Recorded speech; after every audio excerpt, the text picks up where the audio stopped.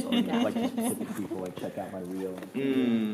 No, I would say. Oh, it's touching. We put in some 60 frames. Oh, the eye cup. Yeah.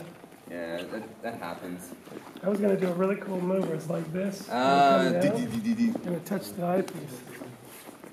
Oh yeah, if you want to get that higher angle, then I'll flip it upside down usually, just because then it won't come in. It'll come in less contact with it, because that motor will, in a sense, rotate. Yeah. Seeking.